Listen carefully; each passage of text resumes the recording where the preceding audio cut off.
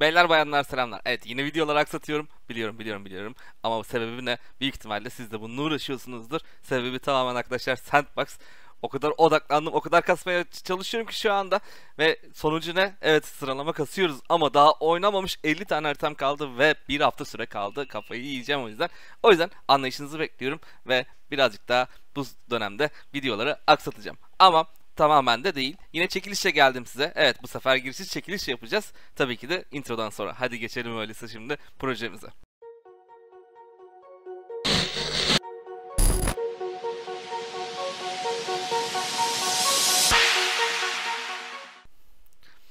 Tabii projemizi çekilişine de geçmeden önce niye bu çekiliş yapılıyor bir ondan bahsetmek istiyorum size. Tabii ki de arkadaşlar bizim ortağımız, partnership'imiz G4FF. Hatta Twitter'larında da Monkey Gunz'la ilgili duyurularını yapmıştı. Monkey Gunz'ı daha öncesinde sizlere tanıtmıştım hatırlıyorsanız. Peki neydi? Hemen 2 saniye üstünden geçelim. Daha sonrasında çekilişe geçelim. Ya da bir farklılık yapalım bu sefer. Haydi çekilişe başlayalım. Hatta çekilişten önce de şunu da deneyelim. Daha da basit bir kazanma yolu söyleyeceğim arkadaşlar. EMA'lere katılıyor musunuz? AMA'lara katılıyor musunuz? Türkçe konuşalım. EMA ne arkadaşlar? AMA'lara katılıyor musunuz? AMA'lar ne? Röportaj düzenliyorlar arkadaşlar projelerle ve bunlara katıldığınızda bazı AMA'lar ödüllü oluyor, bazıları ödülsüz oluyor.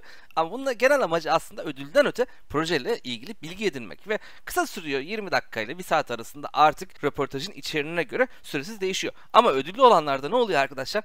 Yaklaşık yarım saatte, 1 saatte eğer şanslıysanız ya da düzgün sorular sorarsanız mutlaka sizi ödüllendiriyorlar. Evet, ben niye bu kadar amadan bahsettim arkadaşlar? Çünkü bir de ama düzenlenecek. Daha kesinlik olmasa da arka planda bir ödül olması konusunda çabalıyorlar. G4FF en azından bunu sizin için çabalıyor.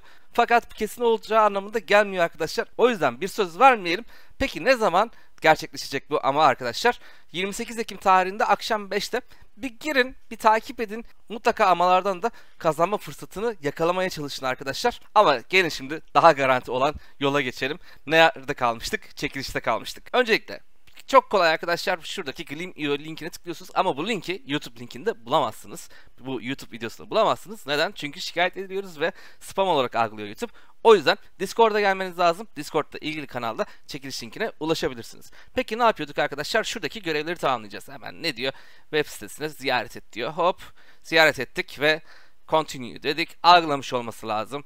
O algılayana kadar ben diğer görevleri de bitireyim. LinkedIn sayfasına tıkla diyor. Continue. Tamam mı? Twitter'da takip et. Follow dedik arkadaşlar. Hemen follow'umuzu çaktık. Ardından buna da devam dedik. O bir sürü takibimiz var. Bir sürü takip var. Hemen şöyle follow yapalım. Follow dedik. Continue'yi çaktık. Ondan sonra retweetler var. Retweetler için tabii ki de yine aynı şekilde. Gleam.io'yu kullanması kolay arkadaşlar. Çok rahat bir şekilde Gleam.io'yu kullanabiliyorsunuz. Gleam.io diyelim daha doğrusu. Daha sonrasında diğerini de hemen tamamlayalım şu şekilde. Retweet diyelim arkadaşlar. Yaklaşık kaç dakika sürecek? 2 dakika, 3 dakika sürecek ve katılımcı sayısının çok fazla olacağını düşünmüyorum arkadaşlar. G4FF'in Discord sayfasına katıl diyor. Normalde katılmıştım. Beni aktarsın ama yine de. Hop, yan sayfada yaptı. Zaten ben içerideyim. Monkey Gunz'a yap diyor. Continue dedim. Telegram'ına katıl dedi. Arkadaşlar Telegram'ı burada aç dedim. Şöyle Telegram dedim. Ondan sonra continue dedim. Ve artık da günlük olarak buradaki ne tıklarsanız daha fazla puan kazanabileceksiniz. Ben günlüğümü aldım ve aynı zamanda bu linki de sizlerle şimdi paylaşacağım. Birazcık daha puan kasacağım. Ve bunun sonucunda ne olacak arkadaşlar? Toplamda 500 tane NFT dağıtıyorlar. Evet, 500 tane NFT. Yani mutlaka size de mutlaka bir NFT gelecek. Peki ne bu NFT? Hemen G4FF Medium sayfasından da bakacak olursak How It Works kısmında arkadaşlar P2E konseptini içeren işte arenaya giriyorsunuz ama arenaya girerken belli bir ücret ödüyorsunuz arkadaşlar ve burada ödediğiniz ücretler işte 0.1, 0.5 ve 1 dolar. Eğer ilk 3'e girersiniz, ilk 3'tü galiba, o zaman da karşılığını kat ve kat alıyorsunuz ama kaybederseniz de geçmiş olsun. Evet, o yüzden birazcık da riskli proje ve oyun FPS oyunuydu hatırlarsanız. Şuradan da hemen sayfalarını gösterelim. FPS oyunu olduğu için kolunuz yoksa arkadaşlar yani biraz zorlanırsınız ya da para kaybedersiniz ama alışırsanız, iyi oynarsanız da öf. oyun oynayacaksanız, projeyi deneyecekseniz kaybetme olasılığınız olduğunu da unutmayalım. Her ne kadar kaybetme olasılığından bahsetmiş olsak da projeyi bir tekrardan hatırlatırım. En sevdiğiniz şey de var arkadaşlar. Ne bu en sevdiğiniz şey? Free to play.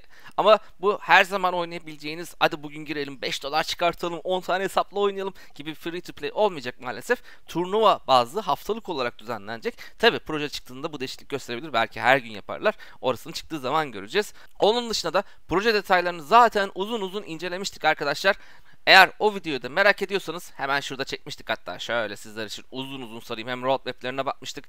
Ne yapabileceğinizi, nasıl kazanabileceğinizi ve white paper'ını incelemiştik gibi projeyle ilgili tüm detaylara bir önceki videomdan, Monkey Gunz videosundan ulaşabilirsiniz arkadaşlar. Tabi bu İngilizce altyazıyla çıkmış ama Türkçesi de var, merak etmeyin. Neyse bakalım, bu seferki kısa videoyu da hem neden yine sık video atamadığımı hem de işbirliğimizin bir çekilişini sizlerle paylaşmak istedim.